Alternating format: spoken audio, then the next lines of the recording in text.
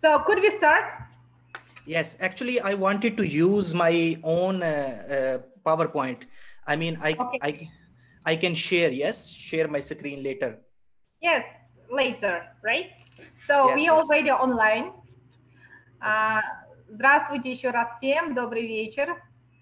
Меня зовут Джилдыз, как я уже ранее представлялась, но давайте еще раз.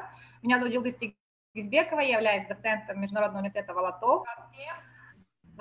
И сегодня у нас день, который посвящен праву в эпоху цифровизации и новых технологий. И сейчас идет последняя часть сегодняшнего дня, она будет то есть она называется интервью. Интервью с нашим респондентом. И у нас на связи Ammar Younas. Он является главой такого интересного, замечательного проекта, как Digital and Tech Law in Central Asia, то есть это цифровое техническое право в Центральной Азии. Да? На сегодняшний день Амар находится в Узбекистане. Хотелось бы отметить, что Амар является первым гражданином Пакистана, который получил юридическое образование в Кыргызстане. Он был пионером, да? Он получил юридическое образование в Кыргызстане, далее учился и преподавал, работал в Китае. На сегодняшний день он работает в Вестминстерском университете в Ташкенте. И мы очень рады, что Амар с нами. Наше интервью будет проходить на английском и русском языках. Здравствуйте, Амар. Да, здравствуйте, спасибо, Джилдыз. Я очень рад видеть вас, и я следил за другими сессиями. Все утра вижу. И спасибо организаторам за приглашение. Как вы говорили, я тоже горжусь тем, что учился в Кыргызстане. Сегодня я очень рад видеть, что Кыргызстан вносит большой вклад в развитие и продвижение цифрового права в этом регионе. Перед интервью у меня есть небольшая презентация. С вашего позволения я хочу выступить на английском языке, потому что тут есть некоторые термины, которые трудно перевести на русском языке. Но потом я постараюсь ответить на вопросы на русском языке. Амар, у вас прекрасный русский язык. Я просто... Тут есть там научные терминологии, да, которые я сейчас не хочу рисковать, потому что это только начало цифрового права в этом регионе, и люди, наверное, ничего-то не то поймут, поэтому... Да, хорошо. Если у кого-то будут вопросы, вы можете их писать в комментариях на любом языке, на русском, кыргызском, английском. Мы на все вопросы постараемся ответить. Можете задавать вопросы Амару, мне. В течение следующих 10 минут Амар хочет показать презентацию о развитии вообще цифрового и технологического права в Центральной Азии, а далее мы перейдем к вопросам и ответам. Видно, да? Да. Хорошо. So, digital law is comparatively a new area of legal sciences in this region. And unfortunately, it was not a legal debate before this forum. It was a policy debate, and people were talking about digitalization in Central Asia. I have seen only one study. It is by World Bank. Study was done in 2016. They presented this in Kazakhstan in a conference where they talk about digital dividends. So digital dividends are actually the impact of technology on people's life. So it was the very first time when someone empirically described how technology is influencing the lives of people in Central Asian region. There are individual studies as well, but this is the only study and one of the biggest studies which have been done on this region as a whole. This thing we already know. It is smart city and safe city projects. All the Central Asian countries, they have a smart city or safe city project. In Kyrgyzstan, we have this safe city project. Recently, you have installed cameras everywhere. And e-government projects are also there in Central Asia everywhere. So e-government projects, basically, they are related to accessibility of services, government is trying to digitalize all the services so that the individuals can, come out of their traditional comfort zone and can utilize these technologies everywhere, wherever they go. So almost all the major governmental services have been digitalized in all the Central Asian countries. But this is the today's topic, which is emerging case laws. I would like to highlight some of the areas where we need to improve. I mean, Central Asian region as a whole. So the first area is related to the digital content. It is a new category of product. Previously, we know we have physical goods and services. We are dealing in physical goods and we are dealing in services. Now this new category has emerged. It is called as digital content. So what is digital content? Digital content is basically everything what is available on internet in the form of music or movies or software programs, computer programs, whatever you see, they are called as digital content. So buying and selling of digital content is happening, but unfortunately there are not many laws in this region to regulate this buying and selling of digital content. In relation to digital content, there is a new category of contract is emerging. The contract law need to be revised in this region.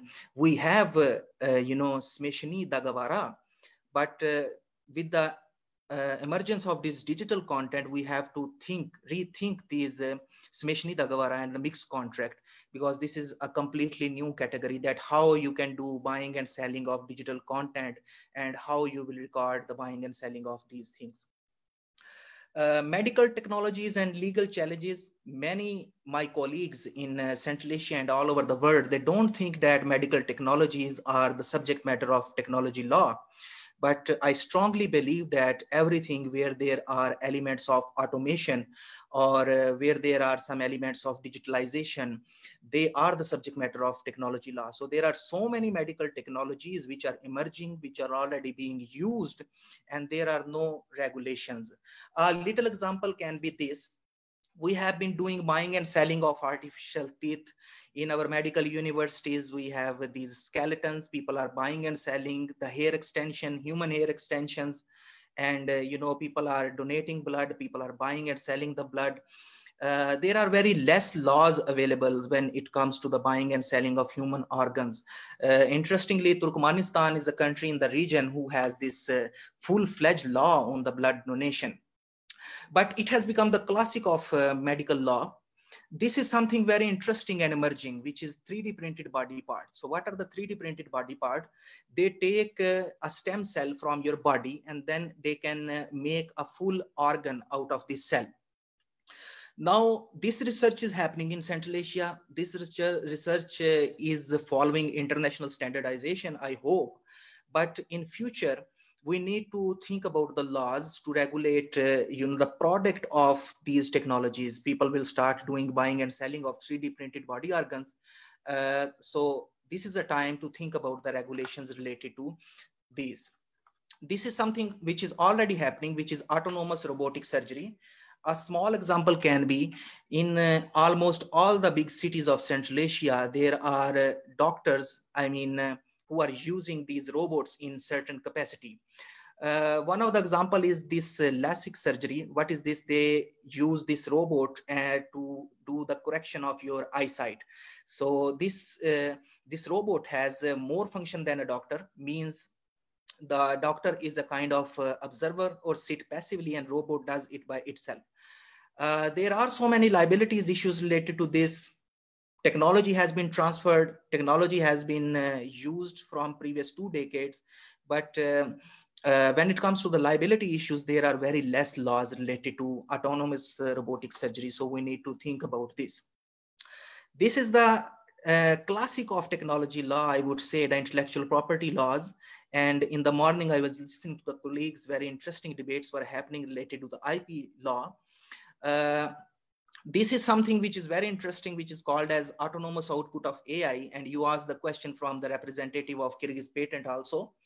What is autonomous output of AI? It is the robot generated work. Previously, there was something which was called as computer generated work. So the human involvement was very high in those computer generated works. But when it comes to the autonomous output of AI, the human involvement is very less.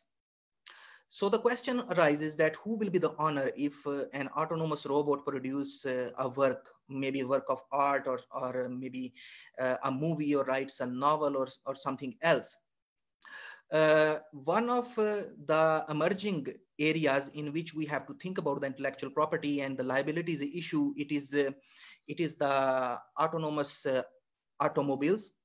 We are very close to, introduce these cars who can drive by itself, self-driving cars. So the time has come that the region should think about making laws when it comes to the autonomous output of AI.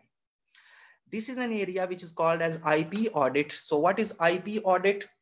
Like we have financial audit, we have environmental audit, like how much a company is leaving the carbon footprint on this planet. This is the environmental audit. And financial audit, we all know that companies, they do these financial audits. So similarly, we have this IP audit to audit the intellectual property assets of a company. There are not many laws available. Some law firms are doing this in this region. Mostly they are using the international standards, but they are unable to contextualize it with the region. So there is a need to regulate this area as well, that how you calculate or how you audit the intellectual property assets of the companies in this region, Central Asia.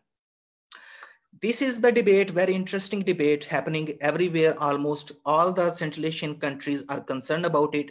It is about the facial recognition technologies or the camera which has been installed, our surveillance systems. Some people have reservations on it. They say that our privacy will be compromised because all the countries, they have imported these cameras from China, and Kyrgyzstan has bought these from Huawei. So there is a debate that are we willing to compromise on our privacy on the cost of security? Do we need security, or we care more about privacy? So if you compromise on privacy, you can get security, but if you need security, you have to compromise on privacy. And there are some human right enthusiasts who are saying that these things are not good. And a very interesting debate is happening today on social media in Kyrgyzstan about the new project. It is also kind of extension of something which we can say that a surveillance system. Anyways, when it comes to the autonomous output of AI, as our colleagues were mentioning in the morning, that the legal persons and the natural persons, they are the owner of intellectual property. So what if a robot produce something? How to accommodate this into our legal system? So for this purpose, some countries have introduced the phenomena of digital personhood or legal personality. So there can be a physical person and legal person, and then there can be a digital person. So autonomous output of artificial intelligence can be related to the digital personhood. So we can have a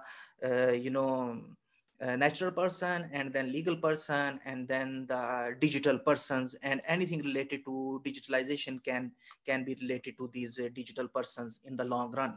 This is something which we can think about. Smart contract.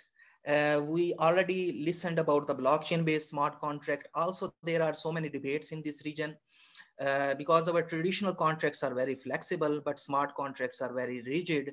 You have to ensure the 100% execution of the terms in order to complete this contract. For small and medium-sized business, it is not possible to install these blockchain-based contracts, and they play on this flexibility principle. Means if a contract is flexible, they feel that it is more beneficial for them. I'm talking about small and medium-sized businesses. So we have to take in confidence our populate that these blockchain technologies are going to be beneficial for them. And for this purpose, we need so many things to do before installing these blockchain-based technologies. It is the question of resources as well. So Internet of Thought, it is related to the 5G technology. Some countries have already experimented with 5G technologies. Some countries, they have launched in this region. So what is the use of 5G technology? 5G can be installed in everything. So all the things, they will be connected to each other via 5G, and they can communicate with each other. So there can be, many conflicts among the things which are using these 5G technologies. And then there will be issues related to the, liability, contract, tort, agency, and so on.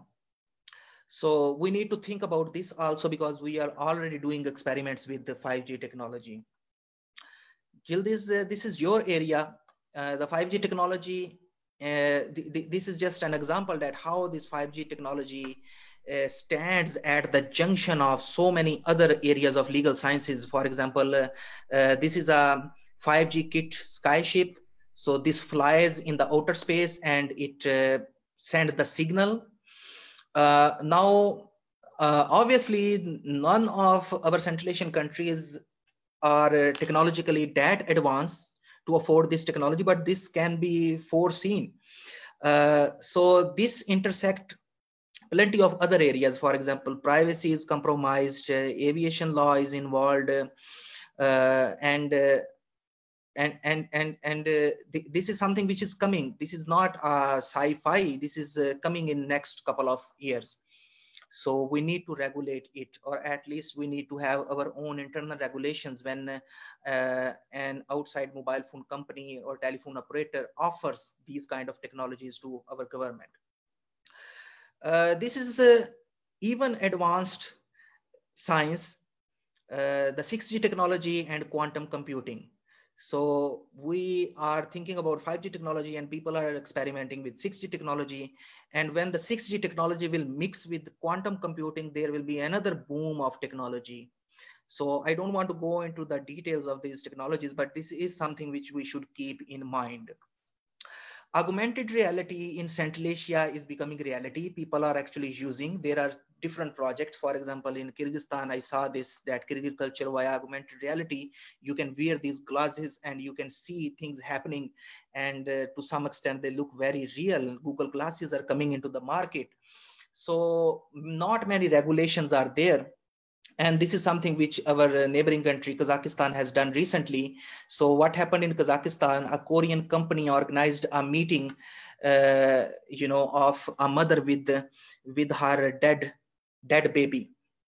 And many people are, saying that it is not good. We shouldn't use technology for these types of things, because when you start organizing meeting with your dead relatives, or I don't know, with someone else, there can be so many, emotions involved, and different people will pursue it differently. So at least we should have some basic rules and regulations for experimenting with these technologies. This is about to happen in Central Asia, because one of the software houses approached me to get my consultancy on these issues. So what is this? This is a game. It is called as Second Life. There are others also available. These are virtual worlds. So you can install this game and you can make your own avatar. So in this life, you are a professor. In the other life, or inside the game, you can be a musician. You can be a constructor. So you can construct a house. You can be a painter. You can paint something. Then you can do buying and selling of those things which you have made. Means you owe property. You can do buying and selling to the other avatars or the other people inside the game. Now, there have been some cases related to the IP infringement, property grabbing and so on. And people actually went to the real court. Means one avatar made a building and the other avatar in the, in this game copied this building. And those original persons, they went to the original court. So this is something which is happening, and which requires our attention as legal scientists. Then we talk about e-commerce, especially the COVID-19.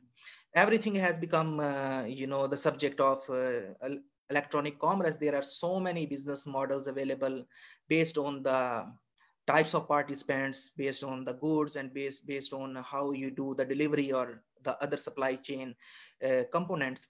So you can just multiply these participants with goods and with business models. So you have number of e-commerce models, and all of these e-commerce models, they have their different legal issues. When it comes to the payment, all the countries in Central Asia, they have their own digital payment systems. But the regulation is something which is very contextualized with the region. When it comes to the international transactions, there are not many rules and regulations. Mostly you can do the payment, you can move the money inside the country, not outside the country. But like previously we had checks which used to bounce. Similarly, when you pay by internet by using these mobile applications, all the banks, they have their mobile applications. There can be so many issues, and they should be dealt at state level. I mean, we cannot leave it on internal regulations of the banks. We should supervise this process at state level. This is again your area, the drone laws in Central Asia. You cannot bring drones on airport, you will be stopped. But this is the reality that actually drones are an important instrument when we talk about the supply chain. Drones are being used for delivery, not only for spying, but they are bringing delivery, especially in the COVID-19 times. Many countries have used drones to supply different things, means food and medicine, to the citizens. So it is better to spend some time and come up with our own regulations which can go hand in hand with other laws such as aviation law. So I propose that the Central Asia should have an AI policy. So AI is a technology policy. There should be a state level AI policy. We have digital policies, and digital policies are basically about the accessibility. When it comes to the rules and regulations, when it comes to the making of rules to regulate new technologies like digitalization, we should have a centralized policy. And if we talk about policy challenges for digital transformation of this region, there are two categories. I divide them into citizen-oriented challenges. The first is that we need to do the capacity building of our people. Not all the people, less than 10% of the people in this region have access to internet. And then we have to take them into confidence when we talk about privacy versus security as something which is happening today in Kyrgyzstan. That if you will do strict security, then you have to compromise on privacy. You should think that you need privacy or you need security. And the other thing is that on institutional level or maybe on state level, we need to consider these things, that data is vulnerable, data is the new oil, data is a commodity. People are buying and selling data, so data is very sensitive. How to manage the data? And inside Central Asia, people can understand each other, but there are many other people outside of Central Asia who are very much interested in Central Asian data. So there are cross-border digital security threats. When it comes to the compromisation or buying or selling of data with the outside actors, there should be a law at institutional level, I mean at the state level. And I think that, which is my theory, that we should see Central Asia as a region who could come up with own technology law, because people are very much similar to each other. The law is pretty much same, and the post-communist legal system, I mean, the ideological context also impact a lot when it comes to the making of new laws. We have seen in our practice that the countries with the colonial background, or the countries with communist background, or the countries which are liberal or socialist, their legal progression is completely different.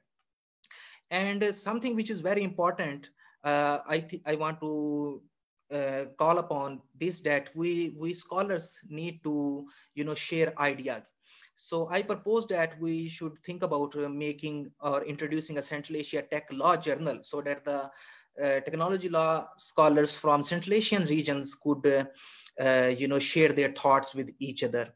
So by these small steps, hopefully in the future we will be one step more close to make our states digital states. Yes.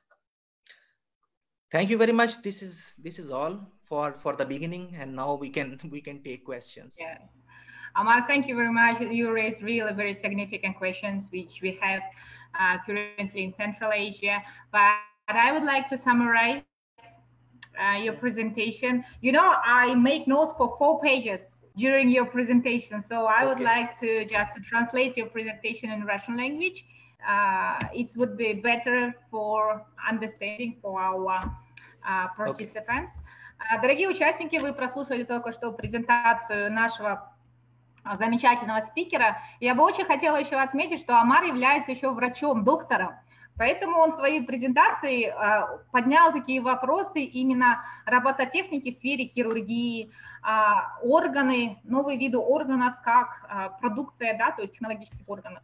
Поэтому, конечно, такие вопросы были также подняты. Что касается презентации нашего сегодняшнего спикера, то он указал в своей презентации, что вообще цифровое право, технологическое право – это новые сферы, которые только развиваются в Центральной Азии. Я сделала записок на 4 страницы, пока выступал наш спикер.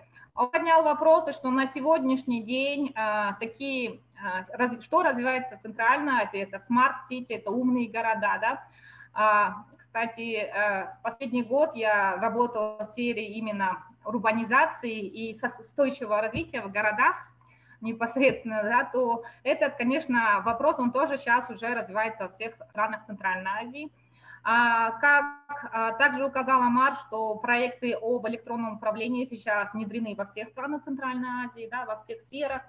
И он поднимает такой вопрос, что законодательство Центральной Азии, его надо менять, оно должно быть более динамичным, более гибким, поскольку развивается электронная коммерция, да, то есть торговые сферы, они перешли, конечно, многие переходят в онлайн-формат. Это касательно и услуг, это касается и непосредственно покупки и продажи продукции.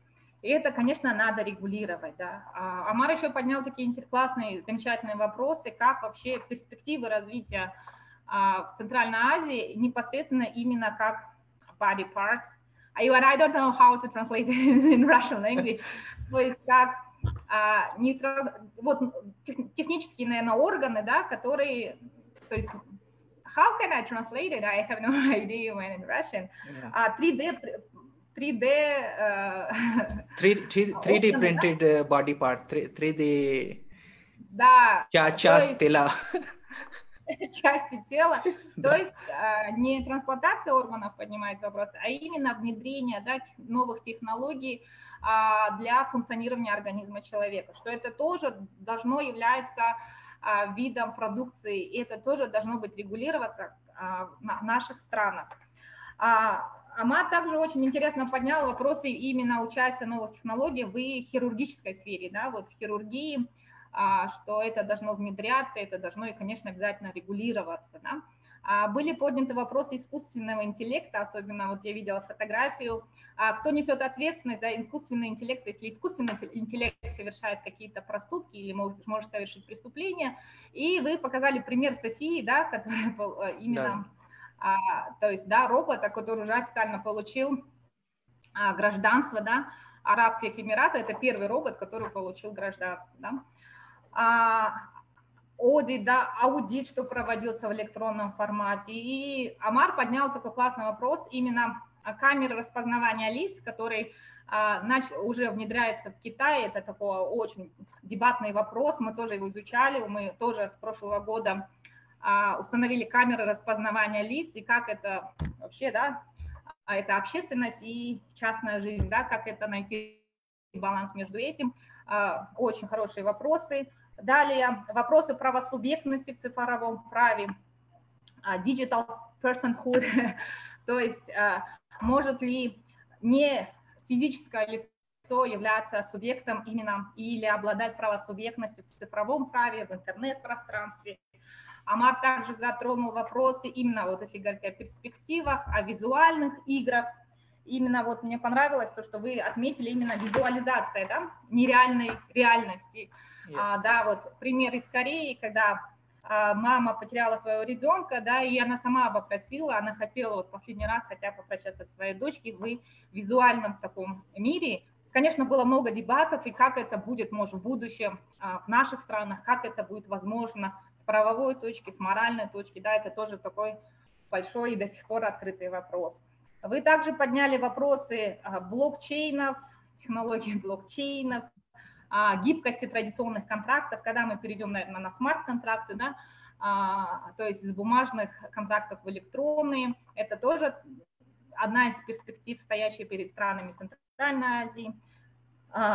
Вы подняли вопрос дронов, целости авиации.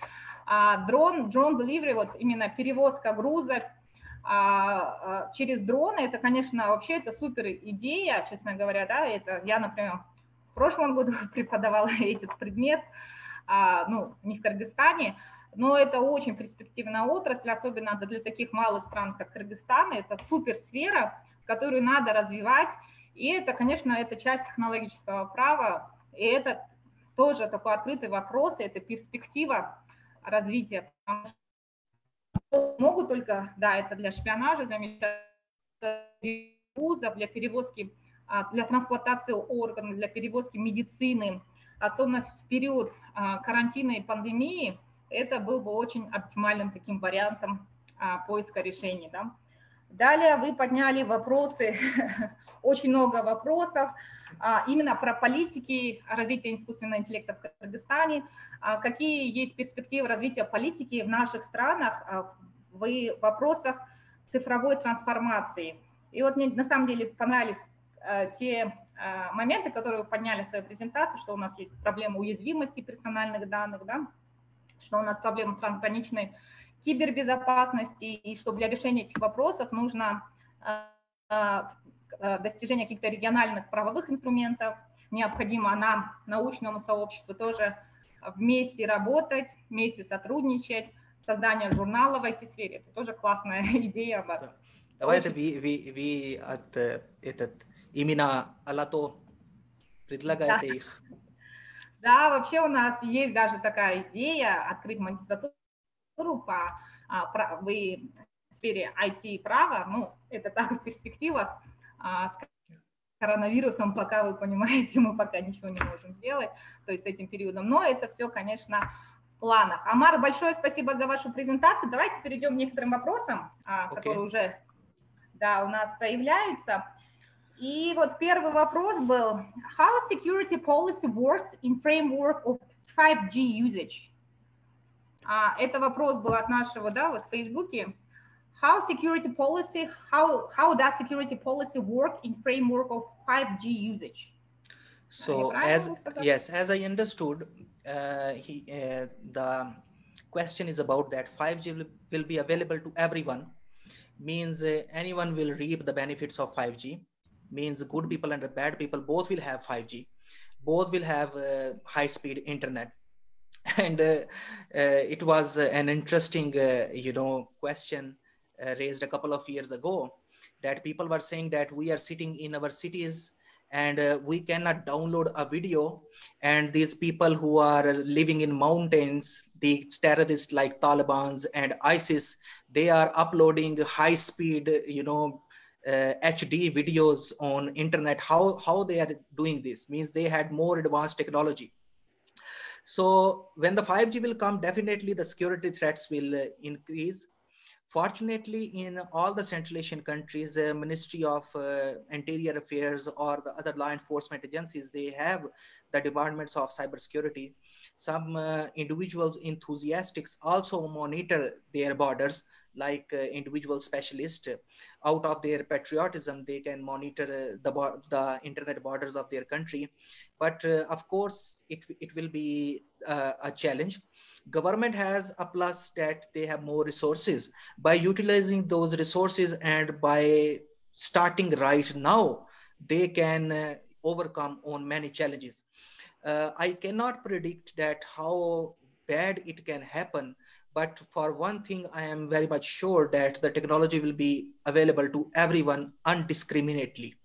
So that's why we need to think about it in advance. Thank you.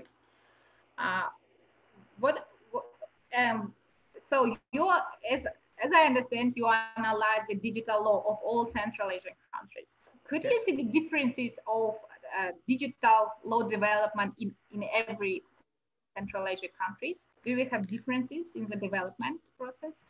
Yes, some of us are at very advanced stage. For example, Kazakhstan, they have done tremendous work in the area of legal tech and fintech, the Astana Financial Center, and in Uzbekistan they have a full-fledged ministerial bodies who are making rules and regulations related to the new innovation technologies.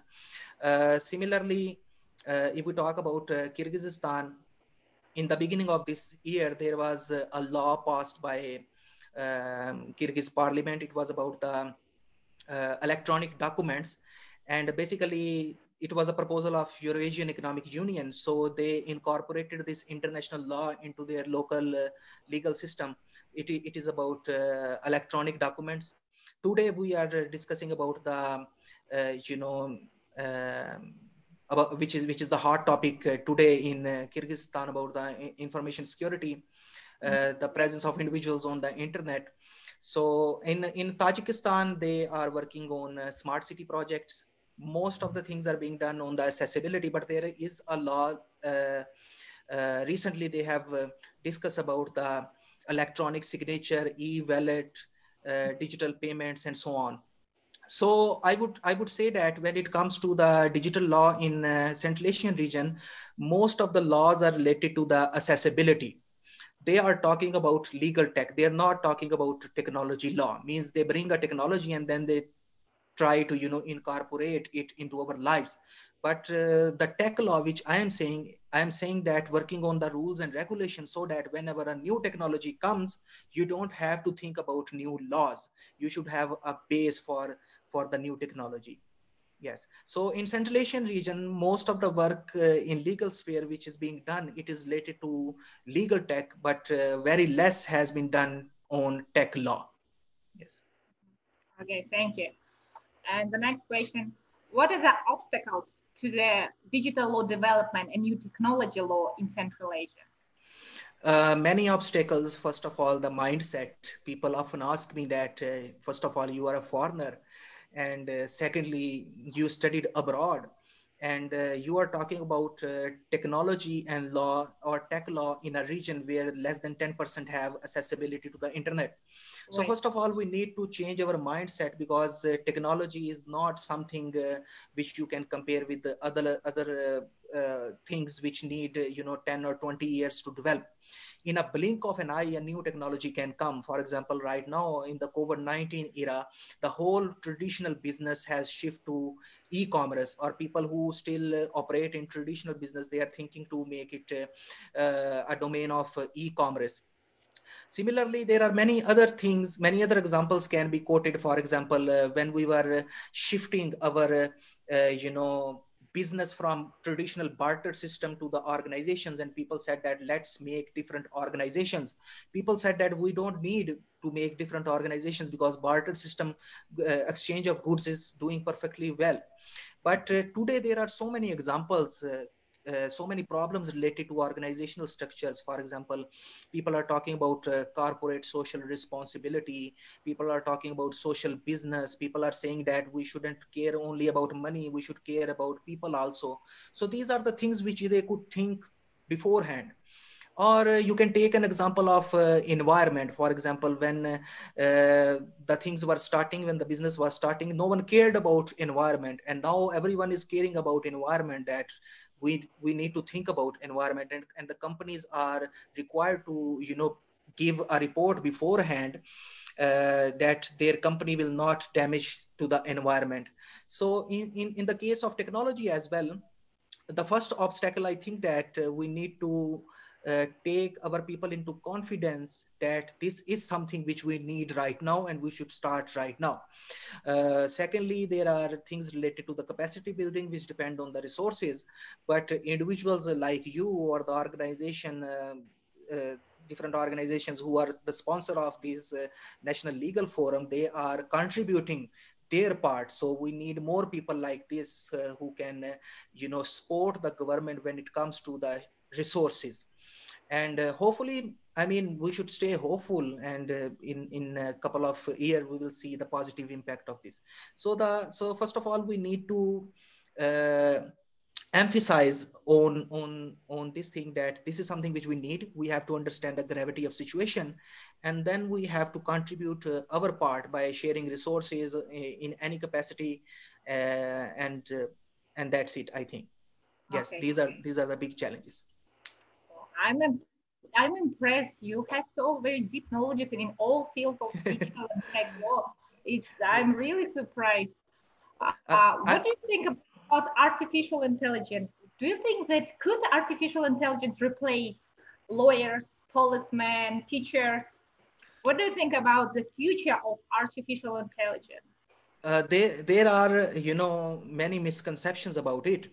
When Mhm. people talk about artificial intelligence, they usually think about general artificial intelligence.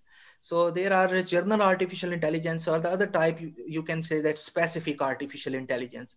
For example, we have computers which are loaded with specific artificial intelligence. For example, your mobile phone show you the map when you drive, or you can ask questions from Siri. So they have a specific function. But when it comes to the general artificial intelligence, which can do multiple things at the same time, it is too early to predict about it. But there are different other types of artificial intelligence. For example, if you have 3 4 specific artificial intelligence bodies, their collective work can be much more superior than an individual. Or 2 3 artificial general intelligence body can perform much better than a single human. So in this case, we need to think about the regulations and ethics. Fortunately, there are many scholars who are working on this in the area of AI ethics and regulation. Many countries have their full-fledged program on AI ethics and regulation. Good example is European Union doing very well. And basically, this European Union who actually formally discussed the concept of digital personhood, which I earlier proposed, that we can have fiziciski lisa, juridici lisa, and sifravie lisa. So the European Union is formally discussing about it. So artificial intelligence, I think that can replace a human. It is a little bit earlier to predict, but when we talk about the things which humans are doing right now, including some of the jobs, it is actually happening in some capacities. For example, there are very sophisticated chatbots, there are very sophisticated computer programs who can predict the outcome of a legal case. I mean, the predictability rate is even more than 70%. You put the data, the facts of the case, and he can predict, because it is all about the analysis of the big data, and it is much more faster than an individual human. So it doesn't mean that we will never have those robots who can perform much better. uh, when it comes to the individual tasks, we have robots who are performing much better than human. And when it comes to the general artificial intelligence, then it is a little bit earlier to predict. So there is a theory that by the year 2040 we will have a robot general artificial loaded with general artificial intelligence who can perform much better than an ordinary human. Yes. And one of my last questions, probably, uh, what impact do digital technology have on the development of law in general? So it is the future. First of all, we have to accept this thing, that it is the future of all the professions, including legal profession. Uh, people will be people will face the consequences. They are already facing the consequences. The juniors and the associates, they can feel this thing, that previously they have to go through so many books to find a case law, but now you can just quickly do it on computer. And many other things, when the question comes to the accessibility, is already being done by the robots. So I think that it will be better for the legal scholars to start understanding the technology. Many problems emerge when people just simply, even the lawyers say that no, it cannot happen, and they say it just because they don't know about this. They think that if they don't know, then this thing does not exist. Actually that thing exists, but they don't know. So it will be much more easier for us to be compatible in future if we will start digging into the technology. As early we will start, that early we will be able to compete the market will become very competitive. Yes. And in the beginning, in the early morning, some colleagues were talking about coder lawyers or digital lawyers, or the tech lawyers. This is which is already being discussed. It is happening in certain capacities in different parts of the world. To be competitive, we need to start studying technology, and this is the only way we can survive.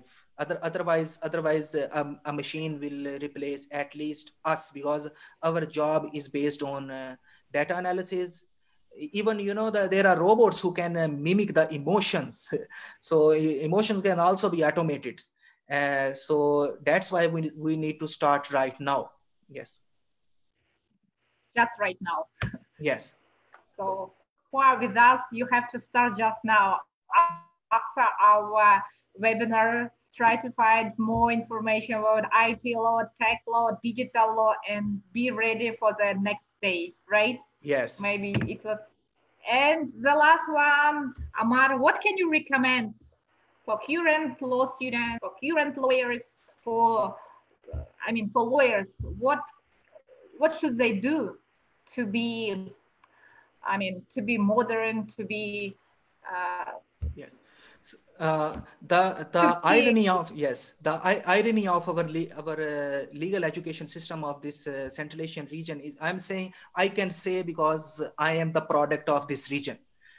I am not saying this as an outsider. I studied here, like these law students are studying right now. So the irony is that we have a very orthodox approach. Mean we start from classics, and then we come to the contemporary issues. This is because of I would say, please forgive me, because of the teachers as well.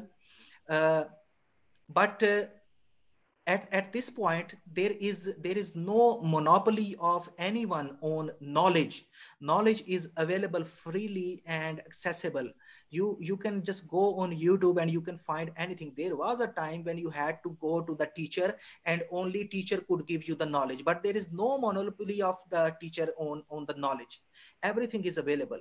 So if you think that your institution or your teachers are teaching you by using very orthodox and traditional methodologies, you can start your own studies by using the contemporary resources available. Internet is everywhere in anyone's hand. So by utilizing these available technologies, you can learn more about the technology. So theory, you can classics are also very important. Classics you can learn from your university.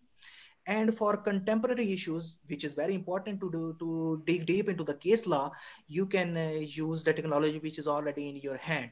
So don't rely only on university, or don't rely only on what you see on internet. Just try to connect the dot with each other, and slowly, you cannot do it in one day. It takes time. But as I mentioned earlier, as early you will start, slowly, it will be the snowball effect. After 5 years, when you will graduate, you will have huge, information in your mind about everything, and you will be able to, have a bird eye view of everything. Yes. Okay. Thank you very much, Амар. Спасибо большое, Амар. Это было очень интересно, познавательно. Даже для меня, да, это было вообще безумно замечательно. Спасибо вам, Амар. Спасибо. Да, я надеюсь, вы будете в Кыргызстане, мы сможем это более подробно обсудить. Мы вообще планирую, я очень хотела бы, да, чтобы мы проводили бы больше бы конференций, масштабные конференции по вопросам цифрового и технологического. Of course, we can organize different training, seminars, symposium by inviting other universities. Now, in the COVID-19 world, we have already experimented. Like this is a huge achievement. I would say that organizing this type of big forum, logistically it is very difficult, but credit goes to you. In the same format, we can organize other seminars, trainings, symposium by involving other academicians and students from other Central Asian countries. Yes. Okay, yes, thank you very much once again. Thank you very much. Thank you for being with us. It was our honor and pleasure. My pleasure. Having you. Yes. Thank you very much. Yes. Thank you. Bye. Да, и на этом наше интервью закончилось. Спасибо. До свидания.